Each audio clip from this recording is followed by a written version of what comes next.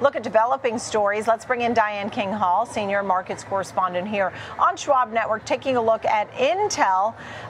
This one not doing as well as some of the other names in tech, while the Nasdaq's having the best day since February, but not Intel. What's the Intel story? Intel is not participating in this party. Intel's really been behind the 8 ball when it comes to both AI, and it's just playing catch up when you compare it to, say, NVIDIA and others in this mega cap tech sector. Intel came in mixed in terms of its results, and it's really the guidance that's causing some pressure on its shares.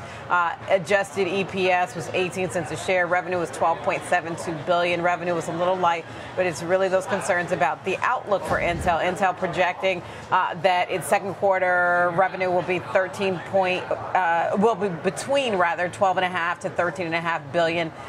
Analysts were looking for more than 13.6 billion, so they were looking for higher than even the high end of what Intel is expecting. Intel's trying to grow its AI market share, struggling with that when you compete against an NVIDIA, which is the king, the heavyweight, right? Or even an AMD, which has been kind of looked to as a distant second. Intel is really struggling to play catch up in terms of that space. It's trying to pull customers away. It's struggling to do that. It has Microsoft as one of its customers, but look, Microsoft is developing its own bench in terms of AI chips, et cetera. So Intel's really running up against a wall in terms of that. Now, this is the first quarter where it's broken out its new corporate structure that includes the client computing group, data center and AI, and its edge division that's under its Intel product segment. In terms of how each of those segments